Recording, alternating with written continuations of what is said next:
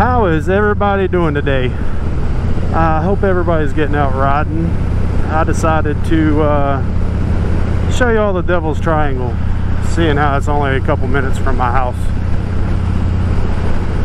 And I touched on it in previous videos about where it starts and all that. But right where that car is turning, that's the Devil's Triangle. So I'm really close to it.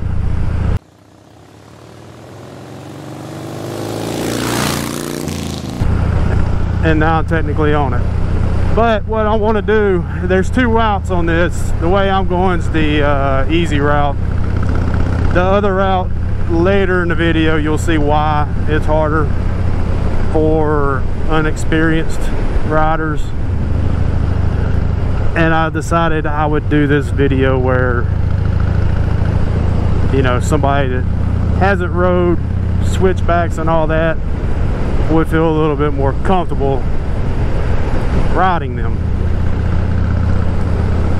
So if for some reason somebody takes this ride, watches this video, and you're coming from Clinton down Dutch Valley to do the Devil's Triangle,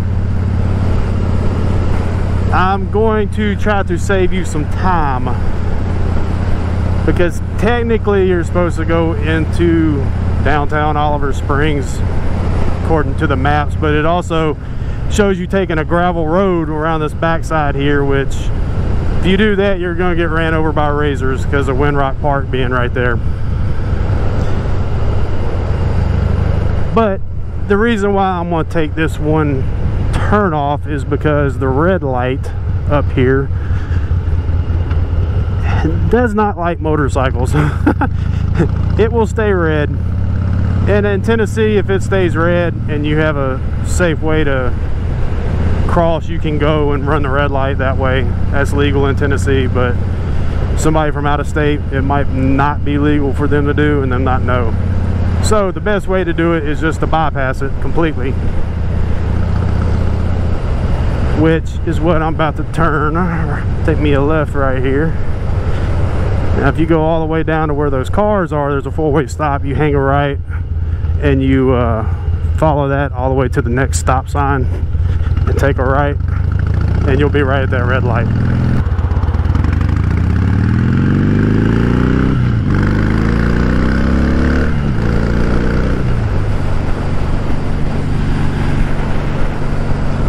I'm kind of hoping I don't have much wind noise. I had to modify my helmet, which I guess I can go ahead and talk about that. The Harley-Davidson helmet I had an extra extension for the chin curtain. So what I had to do was pull the front off here and undo two screws and separate. There's 4 clips on, 2 on each side, to separate the two halves. And I kind of just trimmed it down a little bit to fit it a little better and snapped it back in over top of it. And it's just a friction, I guess, from the being sandwiched is enough to keep that chin curtain in place. All right, here we are, taking a right here, right across the street from the marathon. So if you need gas before you go on it, get you some. I got plenty, I think.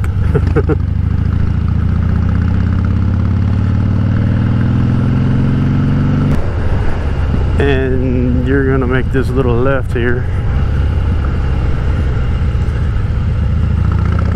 and this is gonna carry you to Brushy Mountain Penitentiary. That does have tours, and they have a restaurant and a brewery and some other things there.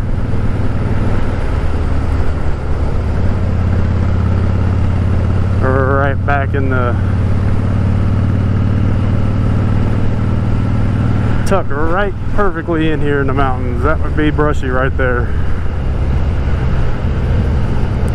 I want to keep an eye out on this ride as all this dirt from the damn razors.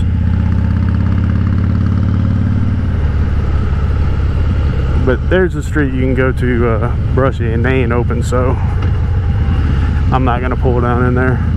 They're closed right now. But I know I said this is the intermediate, or the beginner way. As you can see, there are some decent little switchbacks here.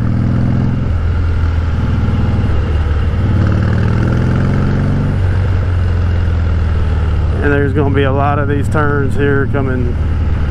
They kind of taper out a little.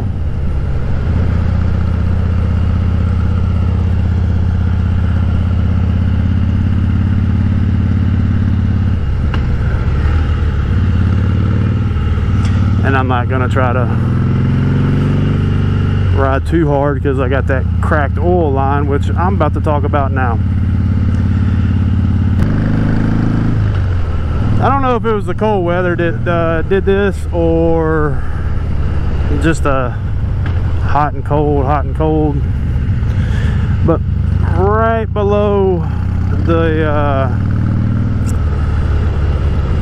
oil tank, where that's oil tank nipple, I guess, where your drain hose plugs in, my drain hose is got a couple cracks in it. It's not seeping. I need to get it changed, but I was asked Harley, and they're like, oh no, you need to do it now. I'm like, well, I got the warranty, the extended warranty, so fix it. Oh, hoses don't count on that. I'm like, okay, well, if I don't do nothing and it burns down the motor, then you'll be changing the motor under warranty. No, it's because of another faulty part. I'm like, what the crap? So then I went to my actual mechanic, who I trust, and he told me, he said that it should be fine as long as it's not seeping. And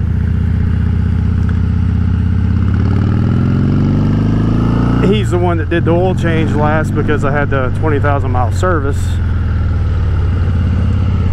which is Bobby Phillips over at Hard Luck Cycles.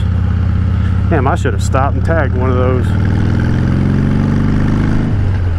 Some good news yesterday, after I filmed and deleted all my footage because I just didn't like it.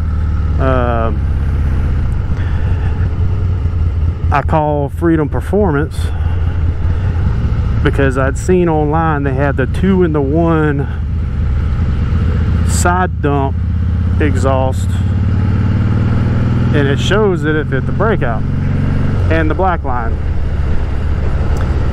So I called to find out about that. I got the exhaust I need to get. I need to get a tuner, the gauge, the cruise control, and the oil hose, and all the goodies for you know, I might as well change all 3 oils and make them the same brand. And I was looking at Redline or Mobil 1, and Lucas is the other I was looking at. And I think Redline's the most expensive. So reading their reviews, they're supposed to be really good, but you know how reviews are. Speaking of reviews, I already touched on having to modify the helmet a little bit for the camera setup. Let's talk about why I'm wearing my Oakleys instead of my Icon gloves that I just bought. That's because I contacted Icon about the gloves, because I took them out probably the next day or the day after I did my last video, and I don't know if it was, and some of it could just be my hands. Their sizing, I should be in a large, but as I wore them, they started getting extremely tight, like real bad tight. So, you know, I contacted Icon about that, and they was like, well, you know, our sizing is like, you know, some people have a large palm area and then have short sausage fingers, or, you know, long ET fingers. So he said that could be part of your reason. He said, no, you're gonna have to return them to J&P Cycles and tell them that you need extra large instead of large, and they can warranty it and send me the extra large. So of course I'm like, okay. I called J&P, and yeah, I can only exchange them for a large, but I'll have to spend another $75 to get an extra large. So I pretty much said screw that. My girlfriend tried them on and she can wear them fine, so I'm just gonna let her have those. And I'm gonna find me, oh yeah, there you go, I'm gonna find me a another pair of gloves. I think I'm just gonna go textile again instead of all leather. That way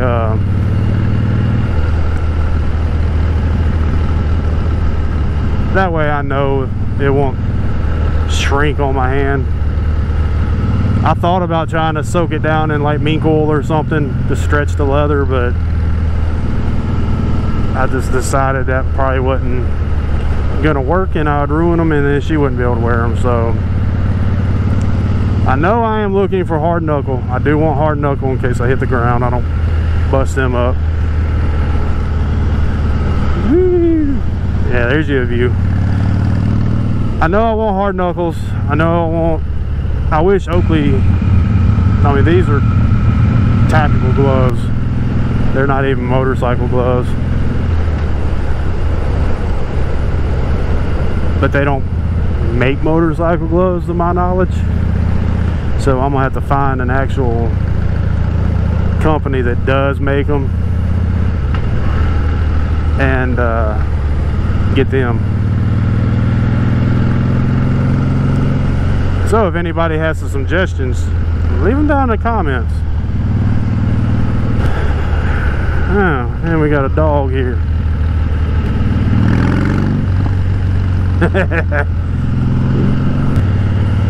This is the good swervy part of it.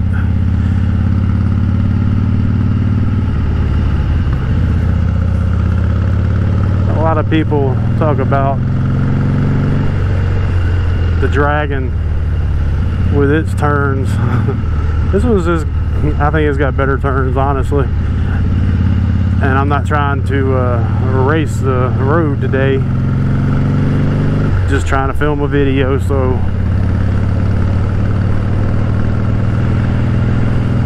that, and I hadn't been on this one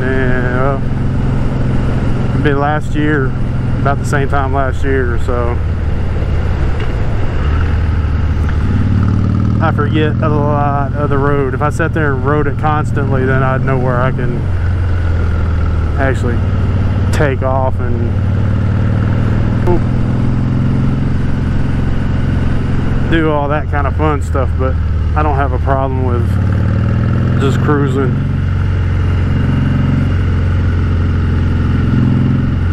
And here goes some more switchbacks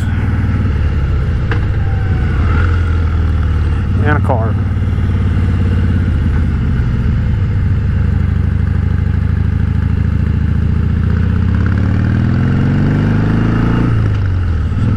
Now this part of the road washed out before.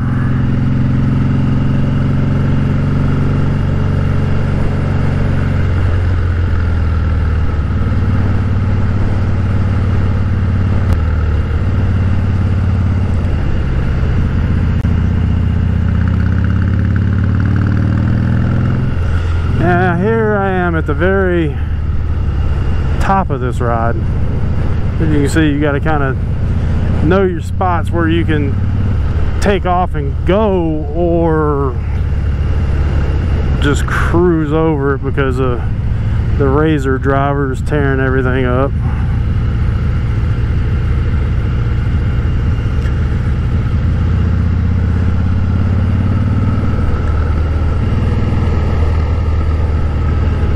And everything from here on out is downhill.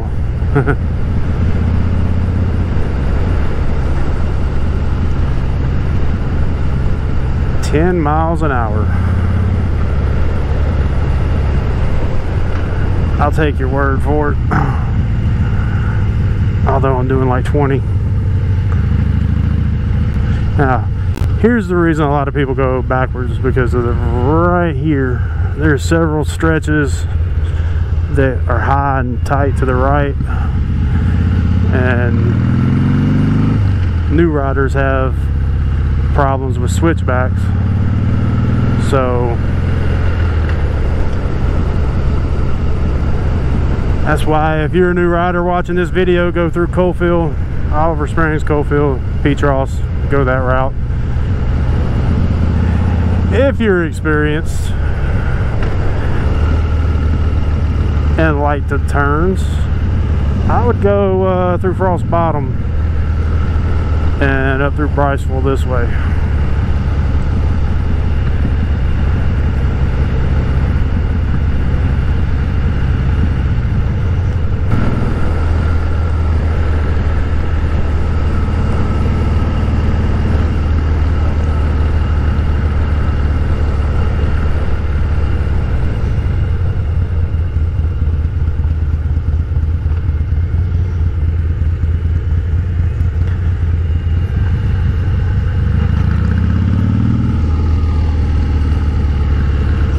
Yeah, I know I'm not taking these turns right. I'm just goofing off. I ain't trying to set any land speed records or anything. I'm not in a hurry. Well, I kind of am. I think I have a dead battery on my forward-facing GoPro. Or rear-facing, whatever you want to say.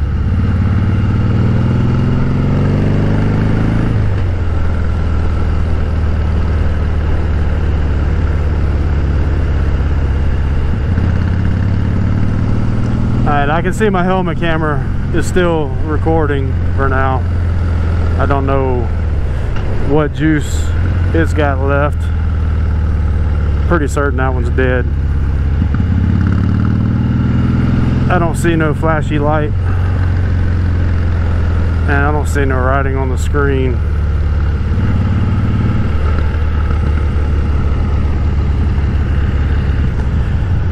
So I'm gonna go ahead and probably have to cut this video short. I do have a lot of footage, so I'm not gonna have the whole triangle. Basically, you get down to the bottom of this hill, or mountain, and you hit the low spot when it starts. You get down in the valley there. You hang a right on Frost Bottom, you just follow that all the way out, and then you take another right and you're in Oliver Springs. Or you take a left, you go down my street and go all the way up to Lake City, or Rocky Top as they renamed it.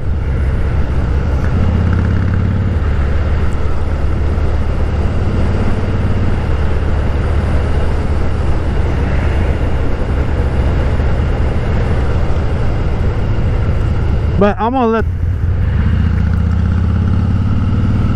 I do have good things that I want to do, so I do need to build up.